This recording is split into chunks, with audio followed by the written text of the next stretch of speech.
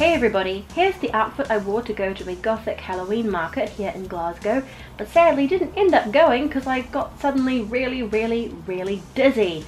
I'm 7 months pregnant, hence the big round belly, and pregnancy does weird stuff to you. This whole outfit came from punkrave.ch, which to my knowledge is the OG online store for punk rave, one of my all-time favourite fashion brands. And what's very awesome is if you click the link below and enter your email, you'll get a special code for 30% off your order and entry into a giveaway where you could win a €100 gift card for fancy clothes of your own from punkrave.ch.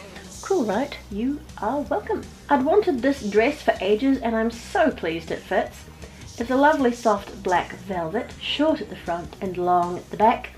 It's high-necked and sleeveless and has the most beautiful mesh insert on the chest, like red spatters of blood framed in beautiful lace. It corsets up at the back with a thick lace ribbon, so it's a bit adjustable. I love it so much. The top underneath is actually wide-necked and almost off the shoulder. It's a really cool spiderweb mesh which goes all the way down to cover your fingers like gloves. A super versatile and useful garment in my opinion. Because it's a bit cold and my baby bump lifts the dress kinda high, I wore ornate leggings underneath instead of tights. These are a stretchy, soft faux leather with magnificent cathedral-inspired decoration on the front. Because they conveniently tie up at the waist, I could tighten them under the bump. I like the length of this dress because you could show off any lovely leggings or stockings you may have on.